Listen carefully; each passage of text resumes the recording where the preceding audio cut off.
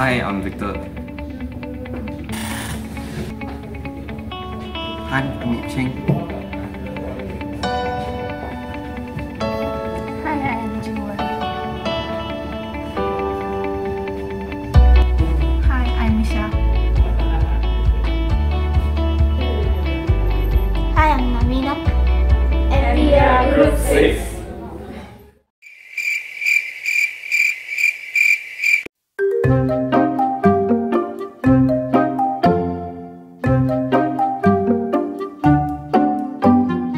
A few moments later. Today, my team will be doing our group assignment using a TP-Link router model, which is the world's #1 provider of VLAN products, as well as supported by Unify. The model we'll be using is Archer C1200.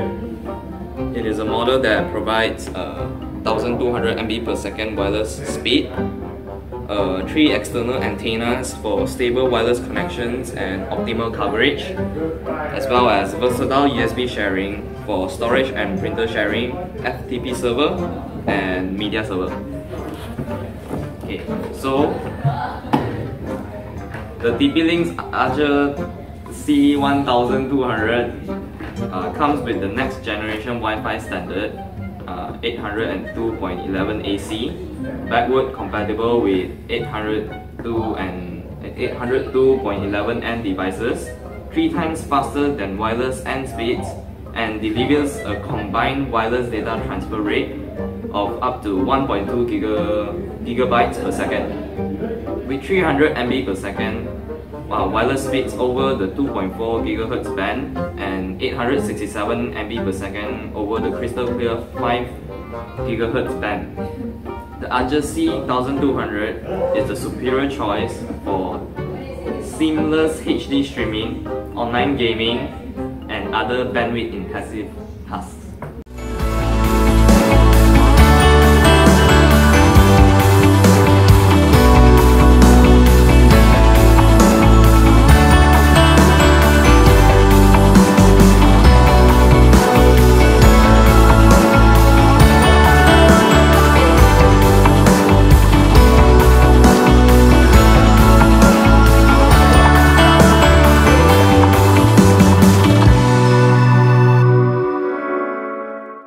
So the package, these are the package contents. So it includes a power adapter, the AC 1200 wireless dual band gigabyte router, as well as a RJ45 Ethernet cable. Okay, so our adapter is very standard, as well as the Ethernet cable. So I will be explaining about the router. So router comes with 4 GB internal internet ports, an internet port obviously, 1 USB port, the reset button, on-off power button, as well as the power port, and a Wi-Fi switch. So after my group and I have finally done research on building a home network, we will now proceed to our group assignment for Networker Fundamental. Before that, as you can see, we have already connected to the router so that we can configure the settings. I will now log in.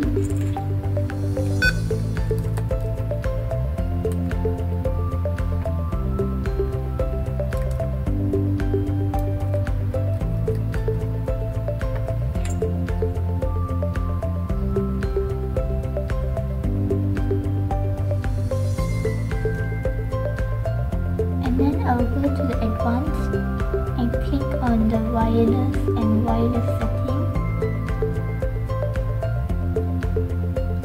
I will change the username to IT101.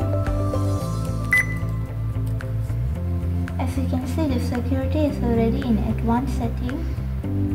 And then I will change the password to a stronger password. A stronger password consists of uppercase letter, lowercase letter and symbols.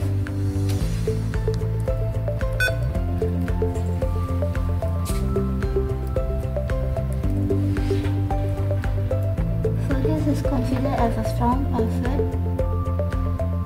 I will save and do the same for 5 GHz.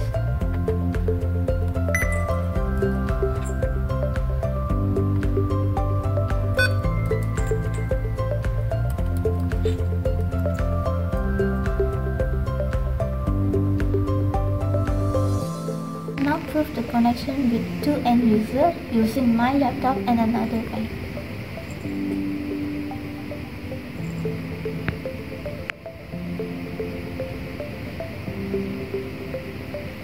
So I will type in the password that I've just recently changed. As you can see, this is the new password. And it's connected. Now let's go to the second user.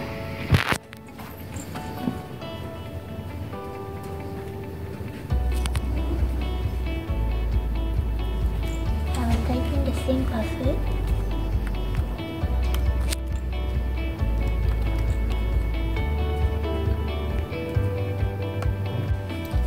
So that's all for my part. I will pass it to my teammate. Okay, as my part now, I will be doing C and D. Channel setting and SSID broadcast. For channel setting, let me check the channel for 2 GHz. It's on auto, and 5 GHz is also on auto. I will check the current used channel in environment. To do this, we have to use another software. So let me go to this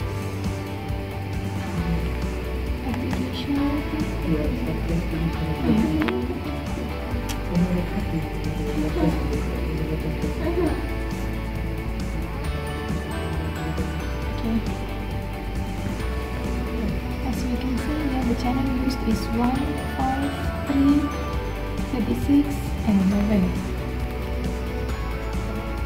Yeah.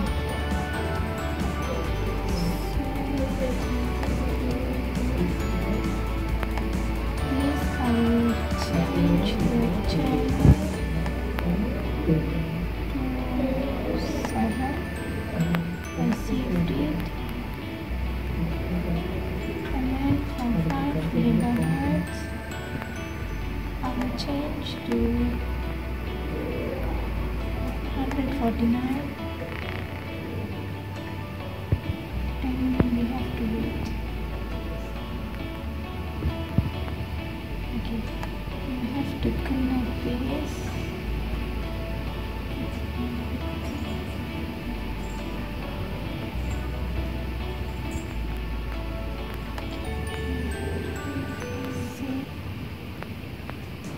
Choose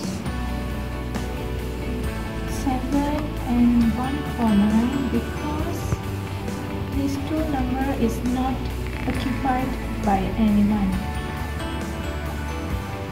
Okay, done for part C. Okay, for part D now, I will set the SSID to off in both 2.4 GHz and also 5 GHz.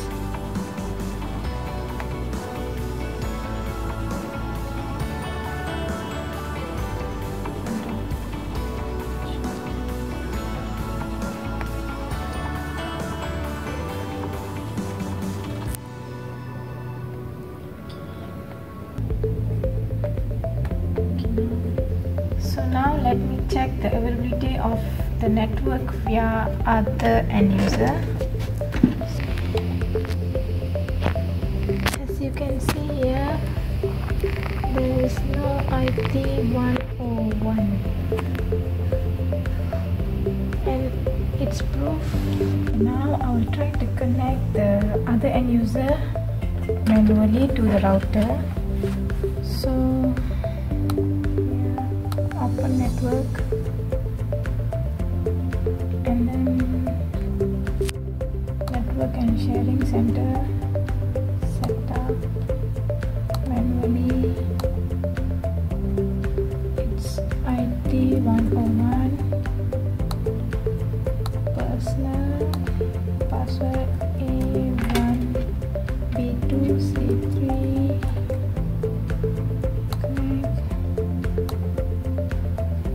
successfully added. So let me prove you. IT101 is connected. Okay, that's all for my part. I will hand over to my teammates. So right now I will start doing my parts. E, MAC address filtering. So firstly, went to the security.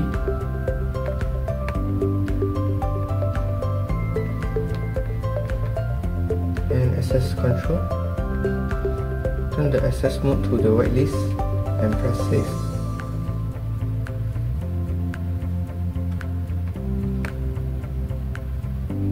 So I will add 3 end device into the whitelist.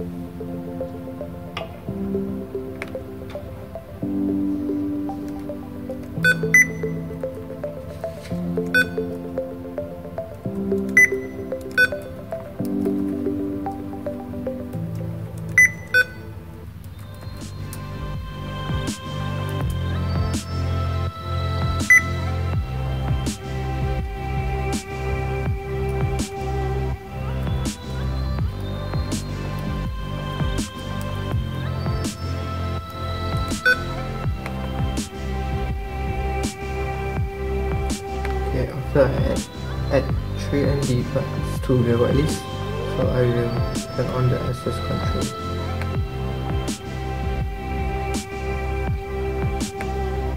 Press save.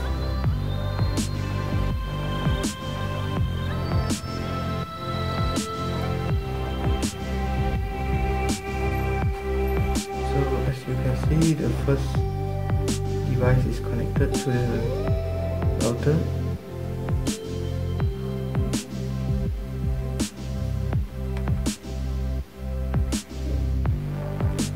So let's try another device to connect.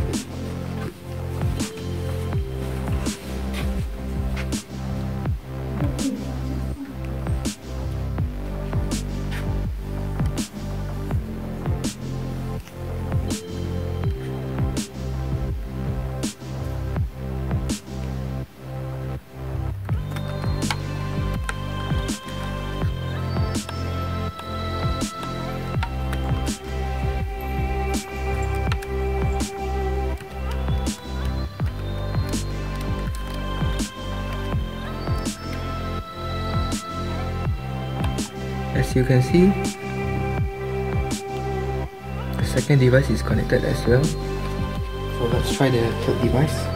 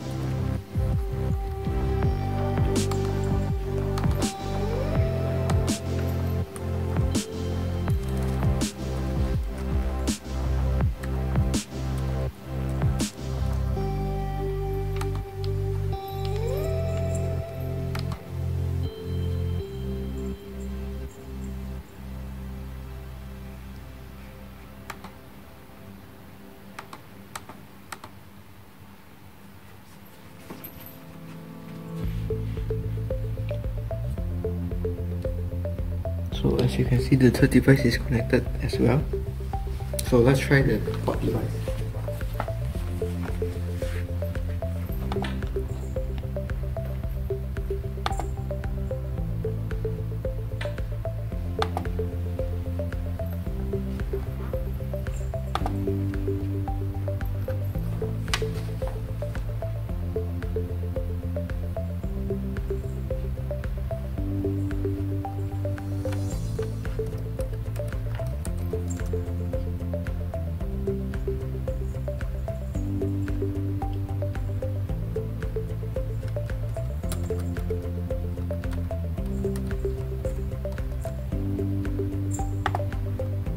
as you can see, the fourth device is not connected because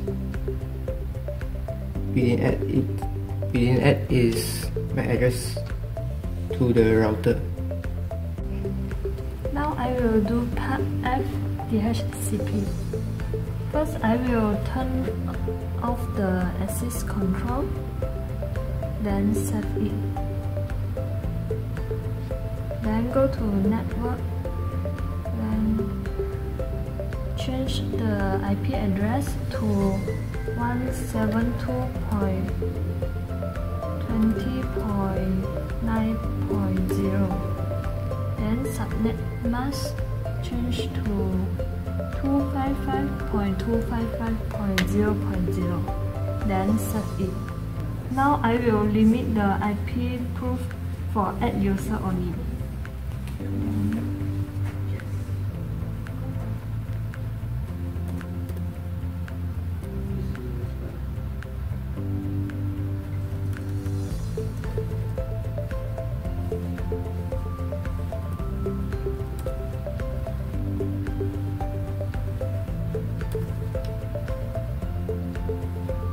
Then save it. Now I will open the command prompt. Then type ipconfig. Then found the wireless LAN adapter Wi-Fi. As you can see, the IPv4 address is still within in the limit pro. Okay. Now I will go to another end device.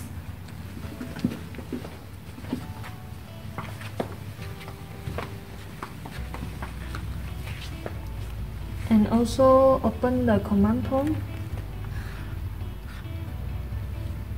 Then type ipconfig. Then wireless LAN adapter Wi-Fi. As you can see, the IPv4 address also still in the limit pro. Now I will open the command prompt. Type ipconfig wireless LAN adapter Wi-Fi. As you can see, the IPv4 address is still within in the limit pro.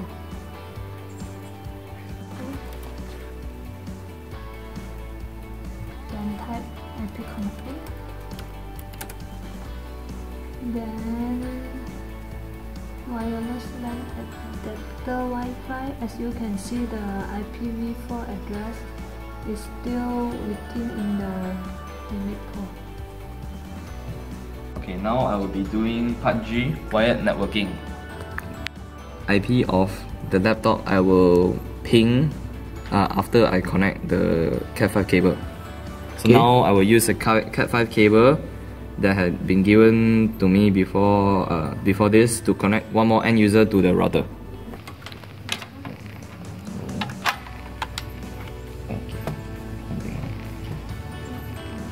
So now I'll prove the IP configuration for this computer.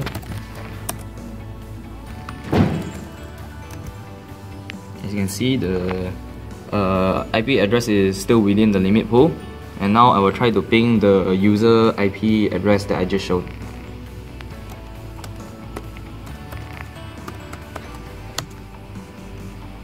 As you can see, I am able to ping the other user, and this proves my connection with other users on the network.